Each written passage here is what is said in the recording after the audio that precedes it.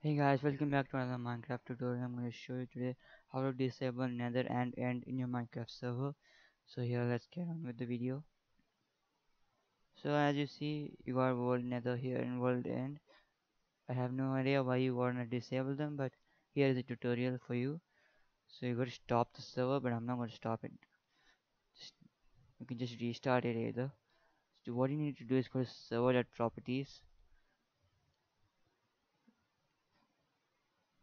and go to Nether. Just search for Nether and you'll see an option written allow nether, so just type false.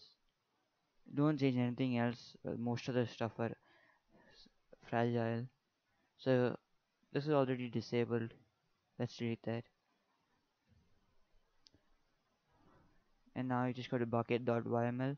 Well, this is only for bukkit servers and spigot servers and paper servers, so you can't actually do this on vanilla servers. So yeah, so allow, and this is the first thing you'll see. Just type false